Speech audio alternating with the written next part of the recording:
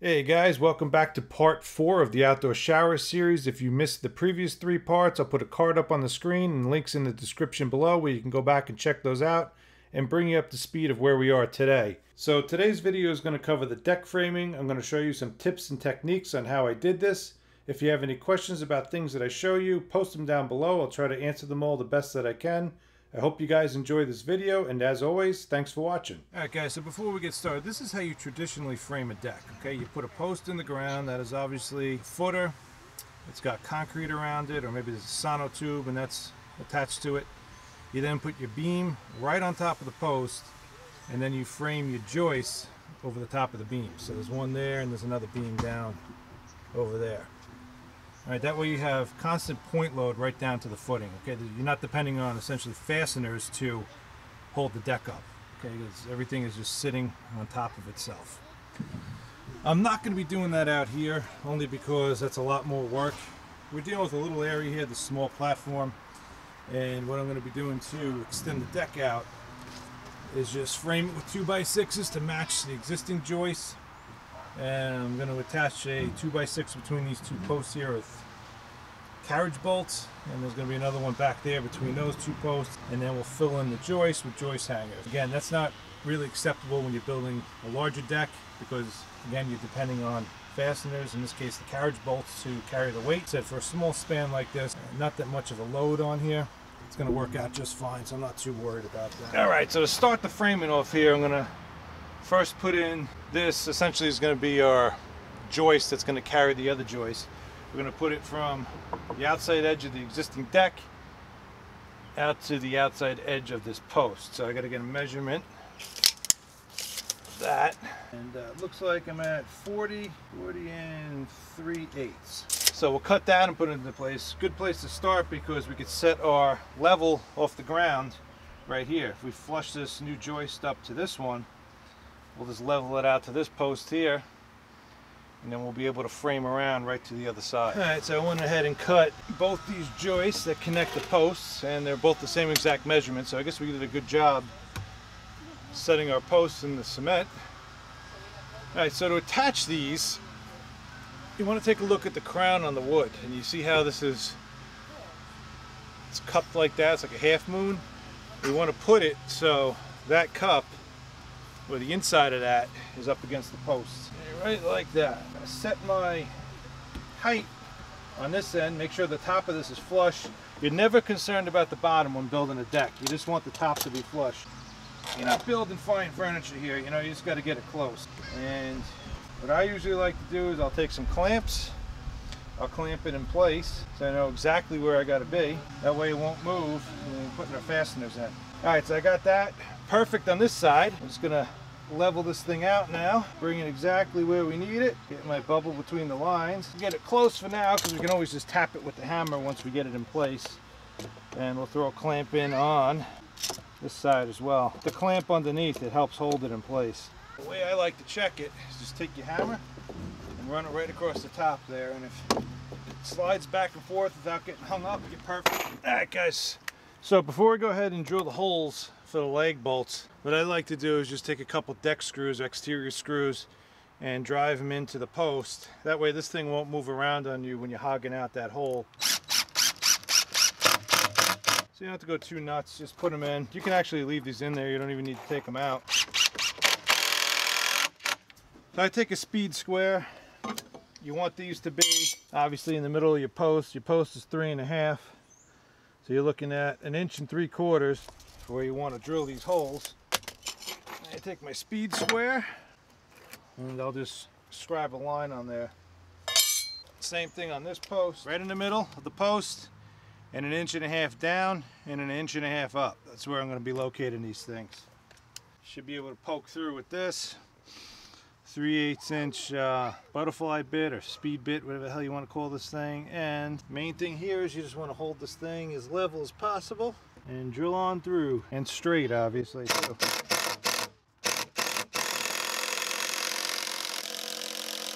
Alright guys, we have a change of plans for now, only because those carriage bolts I bought were in the wrong bin at Home Depot. I need 6-inch carriage bolts, and those are 5. They're not going to make it through that. So again, building this in the coronavirus era, and the line is wrapped around the building right now at Home Depot. So that's gonna have to wait till tomorrow. We'll just temporarily get everything secured today. So obviously, like I said, we're gonna be running the joists out this way because the deck boards are gonna sit in here like this. So we have a little bit of a problem here. Normally, like the other side, I'd mount the, I guess if you want to call it like a pseudo rim joist on the outside here and run my joists into that with hangers. But obviously with these posts up against the house, I'm not gonna be able to get that rim joist on the outside here or in the inside of this post, depending on how you're looking at it. But it's no big deal. It's not the end of the world. Normally when you're building a deck up against the house, you put a ledger board on here, cut the siding away, and the ledger board gets attached to the framing of the house, and that is your support for your joist hangers. But I didn't want this thing attached to the house. I wanted it to be freestanding. To do that, what I did was I made this up real quick in the shop, and basically what this is going to do, this will get carriage bolted onto the posts like that. Then on the inside of these posts, so I'm going to put some joist hangers. So these guys are going to sit in here. So in other words, these are going to sit on the end of this one like this, and we'll get those mounted in there like that. And then this thing's going to be rock solid to support our joist. So this isn't anything more than, as you can probably see on camera, 2x6, 2x6. This one on the inside is cut to fit in between the two posts, minus like 1/8 of an inch to accommodate the hangers. And then I just cut some blocks in between here to give it a little more support. Use deck screws to screw it all together, and a nice little beam that'll carry the load on this side. These are called concealed joist hangers. These are usually put on the edges of your framing. I don't have one out here because you can't wrap a traditional joist hanger around the outside of the post.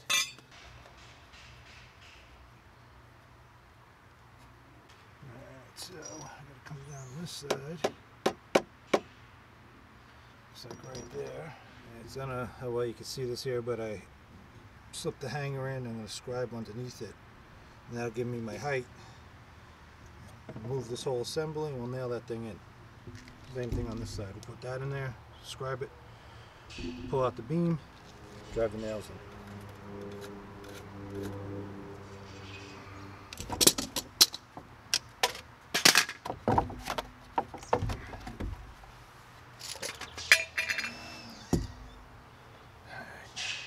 Inch and a half nails hold these hangers in place. These are made by Simpson, and the nails are by Simpson also.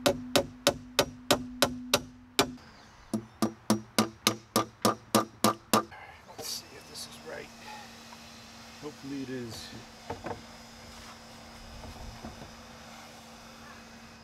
Yeah, that's perfect. Alright guys, here's the finished product. Everything looking good. Nice and level over here. Happy with that. Only issue I'm going to have is getting nails into these joist hangers, into the actual joist, so I'm probably just going to have to tow this in up top here. But don't forget, these are going to be carriage bolted to the posts as well on the front here, so this is going to be plenty strong. And the back of this is really only support to put the picture frame boards for the deck back in here. Alright guys, it's the next day. I decided to take the rest of yesterday off only because kids wanted to go out, and like I said, I didn't have the hardware and I wasn't waiting online for 10 years at Home Depot. So got my 6-inch carriage bolts so we can get this done this morning. Off camera I took the rim joist off here and I added a joist hanger here just to tie this a little bit better into the existing deck. Good time to do that. I had to take like a 1/16 of an inch off the end here to line it back up on the edge, and that looks really good. Ironically, I went over to Lowe's to get those carriage bolts yesterday afternoon, and they don't have a social distancing guideline, I guess, in terms of making you wait outside. They just allow you to free will come walk in and out of the store like it's normal times, which to me is fantastic. I don't want to wait outside to get something that takes me 2 seconds, you know? Whatever. Hopefully this crap is ending soon. We'll get back to normal. Alright, so now I could chase out this hole again because it might be. Also got myself a longer spade bit to get these holes drilled through without having to go to the other side. And I know these bits are impact rated, but yesterday when I hogged that one hole out, it drained the battery down real quick. 5 amp hour battery. I don't know why, so I'm just going to switch over to the regular drill now.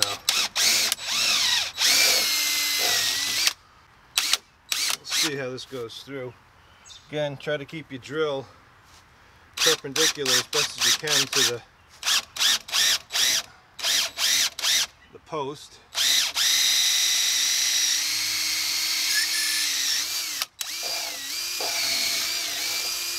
Yeah, I don't know. The drill works a lot better than the impact driver to go through. Sounds funny, over at Lowe's, they're actually almost out of these carriage bolts also. I don't know, maybe everyone's quarantine project is building decks right now, but they had real low stock on this stuff.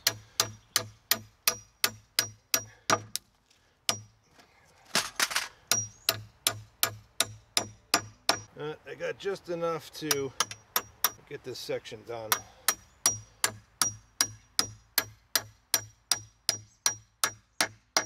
Would have liked to buy a few more just to have them, but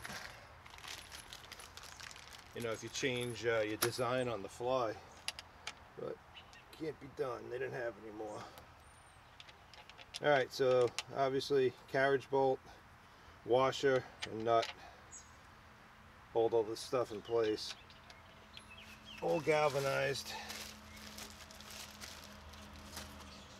so it doesn't corrode and rust. Trying to beat the rain here today. It's supposed to pour in a little bit.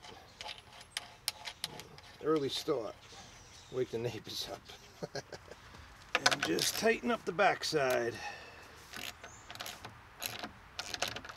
I don't remember if I mentioned it yesterday or not. I know that using carriage bolts is kind of the old school way of doing this. They have those screws now, I think they're called thread lock or headlock or something like that, that you could use, and they take the place of using carriage bolts. But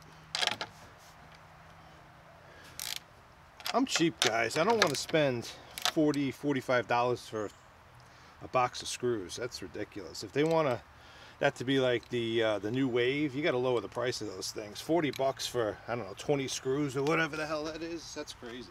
Plus, instead of using two carriage bolts, you have to use 3 of those on a connection like this. So I don't know, you do what you want. If those things ever drop down in price, I'll probably switch over to them just because they're easy. You don't have to drill a pilot hole and all that jazz, but not now. I'm not ready for that. This tape measure sucks. 1.5 and 4 1/4 we want. That's where our holes are going to be. Look at my speed square here. Square all this up.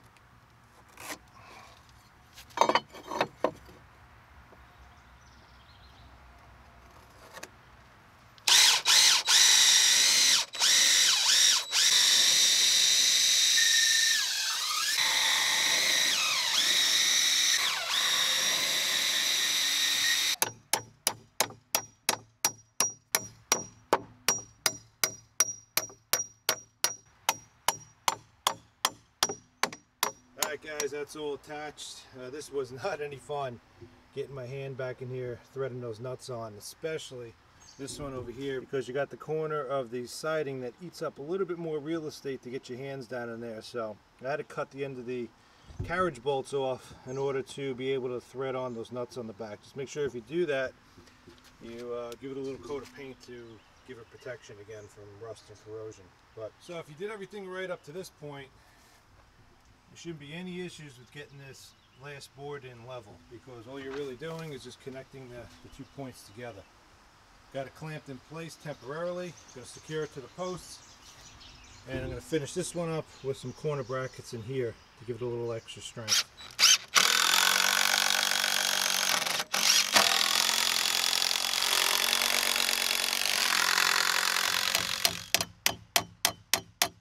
Almost forgot to put the camera back on here to bring you guys up to speed. So next step, after everything was secured, I went ahead and added some corner brackets in here as well to the inside, over here and over here, to strengthen everything up.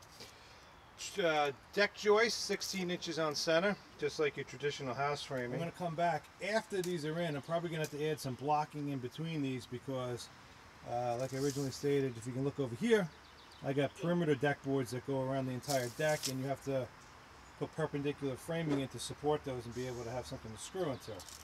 So I'm going to have to add some blocking around the edges of that to continue the perimeter boards out here, the picture frame board. I'm going to get these in first. These are 16 inches on center again. Then you just got to get your length, so you measure in between your 2 tick marks. And in my case, I had roughly 44 1/4. I always like to make them a hair bigger, maybe like a 1/16 to an 1/8, a little less than an 1/8. That way they fit in there and they stay as you're screwing them. You're not fighting trying to hold it in place. Just don't make them too big, because then you'll start bowing out your rim joists. So that's really it. I'm going to secure these with some screws on the outside, and then I'm going to come back and put joist hangers on. So make sure you hold it in place when you're doing it. And you can see, just by oversizing this slightly, everything stays in place when we're driving the screws and it's not fighting us. Alright, that looks good. I'm going to do the same thing on the other side. Over there, I can't get to the back side, obviously, so I'm just going to have to tow those screws in. Alright, so for these, you just slip them around the bottom. You got this little tab here. You essentially pound those in like that, and that holds it there before you start the nails. A little bit of a trick sometimes, not hitting your fingers as you're doing that. But, so once you have those tabs pushed in, the thing kind of sits there by itself. You could finish up with your nails. Now with these, inch and a half nails into the rim joist, then you need to switch over to, I believe they're 3-inch nails that go through these holes on the side, through your joist into the rim joist. Now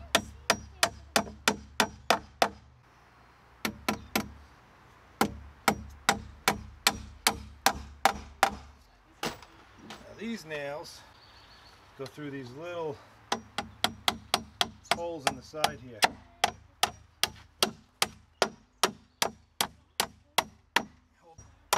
So as I'm installing these joist hangers, guys, if you haven't already, subscribe to my channel. Also give that notification bell a tap. That way you never miss when I post a new video. If you're finding this informative, tap that like button as well. It goes a long way to helping my channel, and I really appreciate it. Thanks, guys. Guys, and there you have it. Nice secure connection. Should be able to walk up on these things now. Shouldn't feel anything wobbling, and you just got to keep going along. So I only have one left to put in, but if you're building a full-size deck and you got another 30 of these to do, you keep doing the same exact way. Just keep taking your measurements, making sure everything is square and the same on both ends.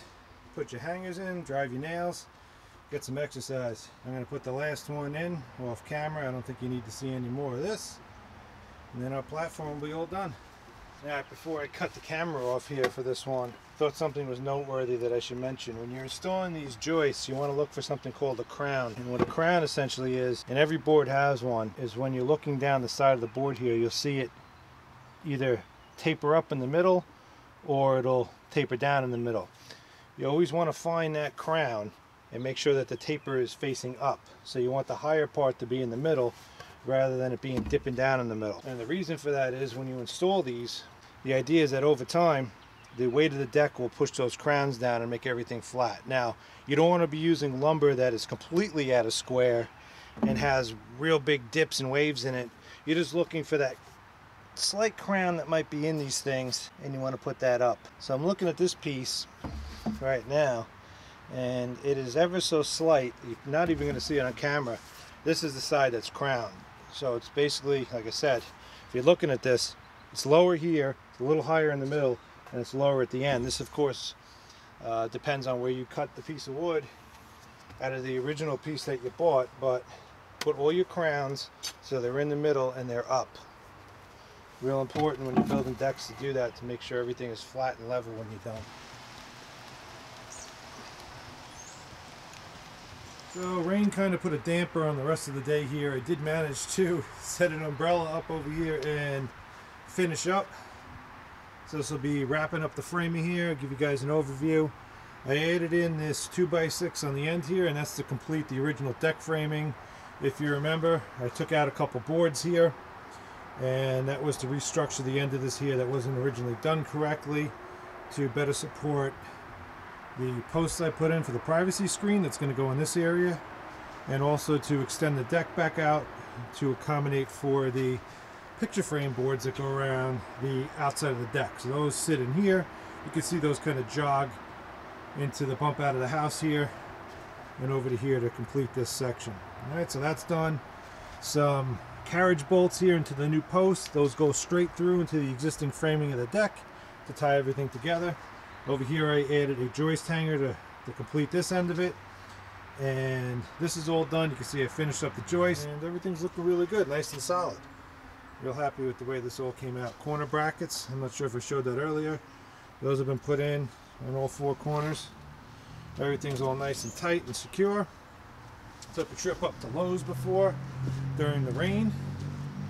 And I'm not able to match up these deck boards anymore, but I found something that is, you know, kind of close. This is a little bit lighter than the existing boards. This was a brand called Choice Deck. Lowe's doesn't carry that anymore. I don't even know if they're in business anymore. The new boards are Trex branded boards. And, you know, they're a little bit lighter than the existing deck, but this is the other alternative. That's way too dark. And I think that these will probably blend in a little better when we're done. But that'll be the next video of the series, installing the deck boards in here. I'll give you some tips and tricks on how to get that done. So that about wraps up this one. Hope you found it helpful. Maybe you could pull a thing or two from it.